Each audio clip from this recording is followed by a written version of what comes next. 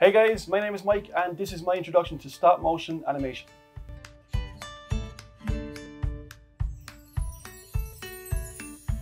So today guys, we're going to be working with clay, in particularly plasticine. Now plasticine is one of the most popular clays for making stop motion animation. It's very flexible, it's easy to manipulate, and it comes in a wide range of colours that are easy to mix together so you can form whatever colour you want. Although it has to be said guys, mixing clay can be very time consuming, but it's also very necessary, because when you first open plasticine and take it out of its packet, you'll find that it's actually really firm. So you have to kind of work it up first and make it soft before you can use it. So today I'm going to be showing you a cool technique for turning your two-dimensional drawing of text into a three-dimensional clay-based object that you can then use in your animation however you like. And we're going to do this by tracing the image onto a piece of clay. Following on from that then guys, we're going to make a quick little animation using our new 3D text. And text is always an important factor for making animation guys. Whether you're making a title for your short story or you're just having some fun animating text, like we'll be doing today. So let's get straight into it guys, and we'll start by going through a few different things that you may need for this tutorial. So for this tutorial guys, we're going to be using plasticine. So plasticine is great for model making. It's very flexible and easy to use once it's softened. And you can also buy these multicolor packs, which are really good for starting out. The only other clay I use then is called polymer clay. It's a little thicker than plasticine, which makes it really good for capturing details on your model. So I tend to use this on the more important parts of a character, like the character's head. Now, polymer clay is a little more expensive than plasticine. A block of each cost around the same, but you can see the size difference here. That's why I would definitely recommend using plasticine if you're starting out. We'll also be using a little bit of aluminium wire. And you'll also need some safety glasses when using wire. A rolling pin for rolling out the clay. And a paintbrush as well guys, but we're actually going to be using the handle of the brush as a sculpting tool. I'll also be using my palette knife to cut the clay. You don't actually need a sharp object to cut through the clay, just something with a straight edge.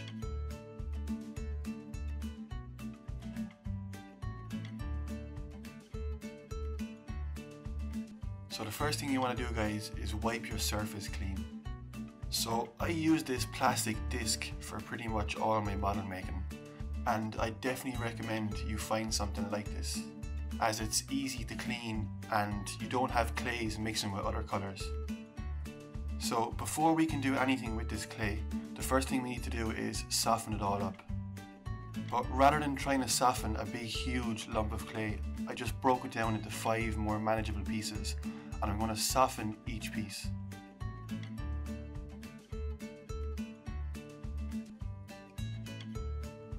And once the piece is soft enough, then I just mix it with the other piece. And I'll just continue that until I've mixed all the pieces. So this might feel like a bit of work at the start, but it's really important that we soften the clay or we won't be able to do anything with it. Then we're going to press the clay until it forms this shape here, which is kind of like a burger shape. Then we're going to get our rolling pin, and starting in the middle of the shape, we're going to roll from the middle, rolling outwards. A good tip is always roll away from where you're standing and pick up the piece of clay after every roll so it doesn't stick to the surface. And you can always pick it up and look at the sides and see which parts need to be rolled out. And just keep rolling out the clay until it's even the whole way around. And you can see here how I'm rolling away from where I'm standing. Okay, so that's the kind of thickness that we're looking for. So we're just going to leave that there in the center. Now here's a drawing I did of the word animation. And what we're going to do is we're going to trace this drawing onto the clay. So we're going to put some blue tack on the back in each corner, and when we stick this down, we're going to make sure that the letters are covering the clay so we have something to trace onto. So we're not going to be able to fit the whole word, so we'll have to come back and get the rest. So in order to be able to trace this, you're going to need a blunt pencil. And by blunt I mean not a sharp pencil. A sharp pencil will only go through the paper. However, if you have a pencil that you think is too sharp, you can just get a piece of paper and just keep drawing these circles until the pencil becomes more blunt. Just like here. So we can see here when I pull back the paper that the clay is going to cover the A-N-I-M. So starting with the A, we're going to carefully start tracing the letters.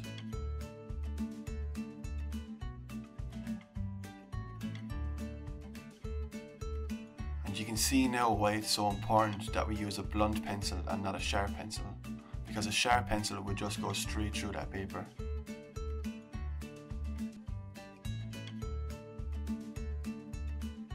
And now we'll do the same thing with the N. You may feel a little blindsided when you're doing this, guys, but you can always rub your finger over the parts that you've already traced to make sure you didn't miss anything.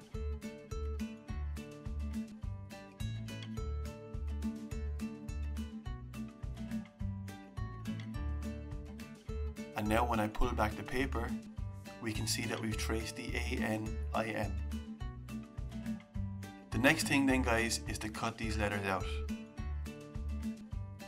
And to do that, I'll be using my palette knife. So rather than just cutting straight into this, the first thing we're going to do is we're going to cut each letter out individually and isolate each letter. This will give you a much better finish in the end and will make cutting out these letters so much easier. So just cut around the letter for now, don't cut on the letter just yet.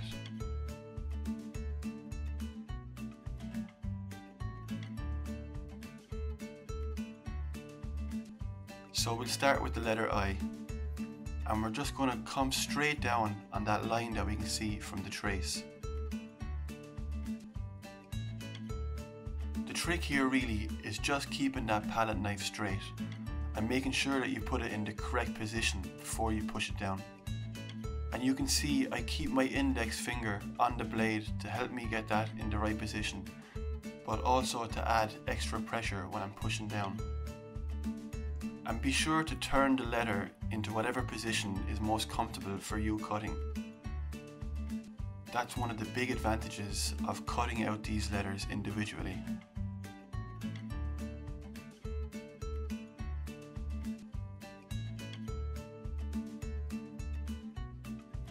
So we're just going to continue this process through the rest of the letters.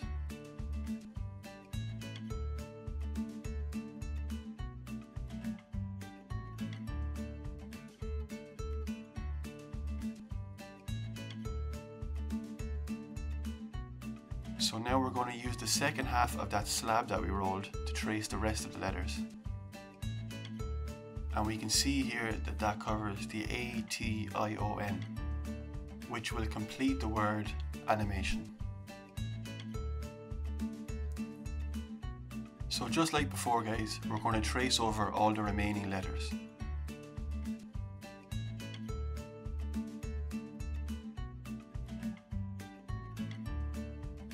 Next, we're going to isolate each letter and we're going to cut them out just like before.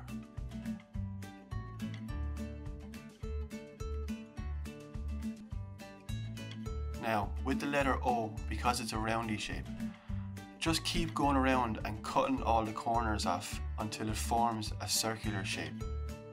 So a tiny little piece off each corner every time until you're happy with the shape. Then we can tap it with the palette knife and make the edges more rounded. Then with the center of the O, I usually make a cross and just try and cut all around and take as much out of it as I can. And don't worry if it looks a little bit rough like this one. because we can just smooth all that out using the handle of the paintbrush.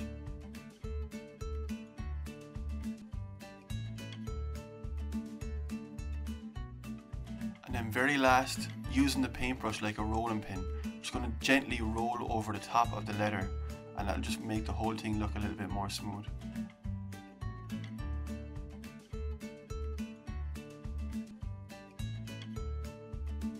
So now we'll just continue cutting the remaining letters.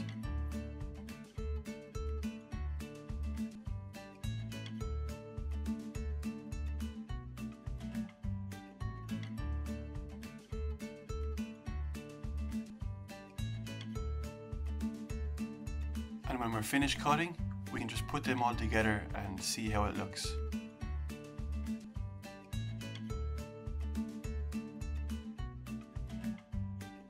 So this is how it looks compared to the original drawing, guys. It's not 100%, but it's pretty close. The important thing is that it's now a 3D object. So we're going to do one more demonstration, guys. First thing we need to do is wipe down the surface. And you can see all the red that the wipe had picked up from the previous demonstration. And be sure to wipe down whatever tools you used also. This time, guys, we're going to be using this image here, which I printed out on my computer.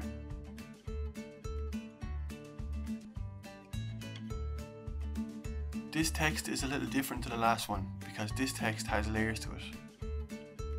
So you can see one layer there and a middle white layer and then a last blue layer. So what we're going to do is we're going to trace each layer, but instead of white we're going to use red, just like the letters we have on top of the screen. So we'll start by softening up this blue clay here. Then we're going to roll it out just like before. Then using some blue tack, we're going to stick the image down over the clay. At this point we're focused on the O and the T. So we can see here more clearly the 3 different layers I'm going to trace. But for this middle white one here, I'm going to be using the colour red.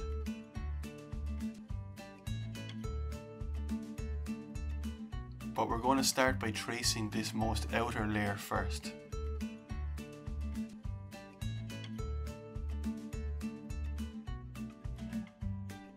And we'll do the same for the letter O. Just tracing that outer layer first.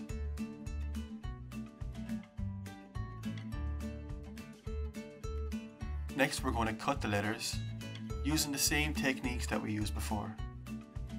And be sure to keep rotating the letter as well, guys, so it's easier for you to cut. Then just give it a few taps around the side with the palette knife to get rid of any of them corners.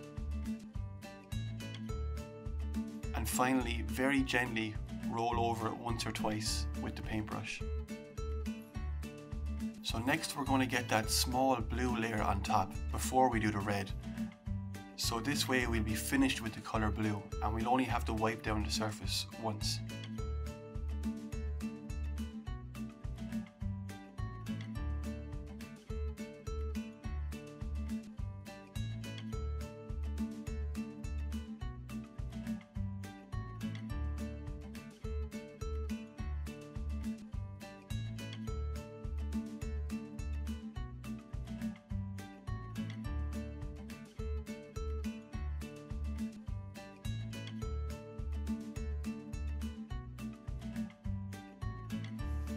So that's them 2 layers done. So now we just have to do that middle layer. So I rolled out some red and I'm just making sure that it covers the area that I'm going to want to trace.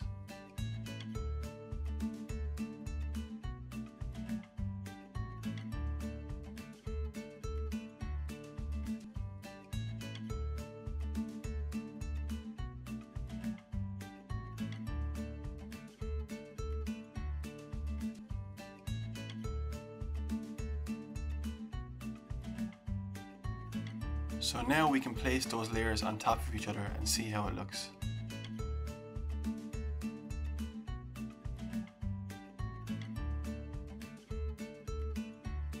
The center of the O is so small, it's actually easier just to roll out a small piece of clay and place it on top. And that's basically it, guys. So you're probably wondering, what's the point in actually doing all this? Well, now you've just turned a 2D drawing into a 3-dimensional object that we can use for making animation. But before we do that, guys, be sure that you wrap up whatever clay that you have left over so you can use that again for future projects. And you can wrap that clay using cling film.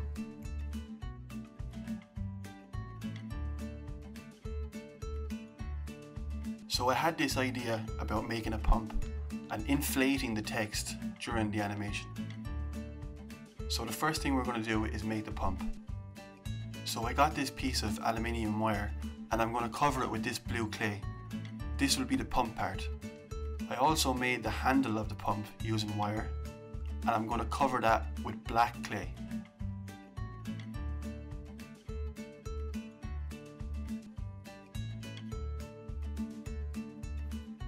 For the hose of the pump, I'm just going to roll out this long piece of black clay. Then I'm going to push that onto the wire at the top and just keep working along. And just keep covering the wire with the clay as you do so.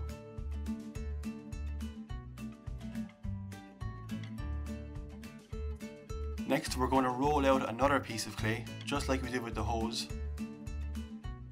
But this time, we're going to also gently roll over that with the rolling pin to create a flat looking piece. We're then going to use that to add some details to the pump.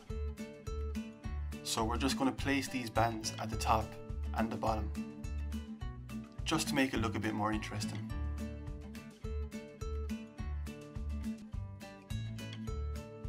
And that's pretty much it, guys. Now we're ready to start our animation. So the setup is a little different this time, guys. I'm actually using my mobile and I have it looking straight down onto the set. And I'm using this lazy arm to hold it in place. So this is another really cool way to make stop motion animation. You just have to make sure that your device is secure. So we'll start by moving all the letters very slightly and then taking a picture. And we're going to do this about 3 times. And afterwards, when we're finished, we can copy and paste those 3 frames and create a jiggle effect in the word animation. So in order for this to work best, we have to actually create this animation in reverse. So what we're actually doing is deflating the text. But afterwards, when we play the video in reverse, it's going to look like it's inflating. So we see here, in between each picture, I'm going to come in and flatten down the letters from right to left. Then I'm going to put my hand back in position on the pump, and then I'm going to take the picture. So I'm going to continue that now, guys, the whole way across until the entire word is deflated.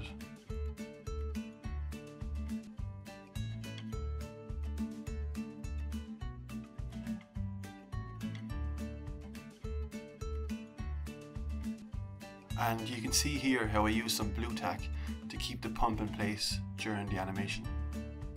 So let's see how that looks. Okay, so you can see we still have to reverse the animation, which is something we did back in episode 1. So we go back to the first frame, tap on it and hit select. Then we're going to scroll all the way to the end and it's going to select all the frames as we do so. Then we're going to tap on that last frame and hit reverse.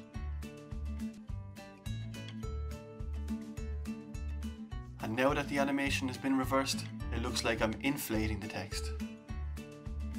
So the last thing I'm going to do, guys, is I'm going to save my video in Stop Motion Studio and then I'm going to bring it into InShot and just add some sounds. I just put some music in the background and I'm also going to use some sound effects when I'm putting the pump into the text and taking it back out again. Luckily for me, I have a pretty good shush, so I decided to make the sound effects for the pump myself. Then I'm going to place that sound effect on all the different parts where I push the pump down. And that's pretty much it, guys.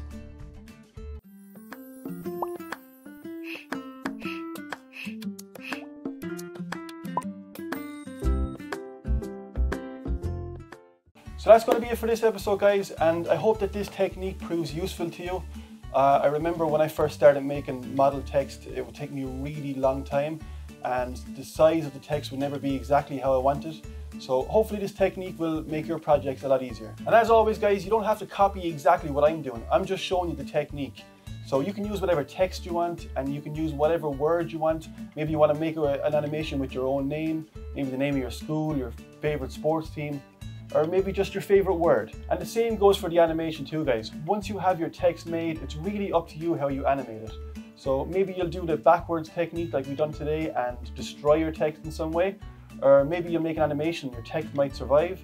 Or maybe all your text will come together and just form something completely out of this world. It's entirely up to you guys. On the next episode guys, I'm going to be showing you a couple of other materials that I use for making stop motion animation, and I'm also going to show you how to build your very own stop motion puppet. Thanks for watching guys, and as always, stay safe.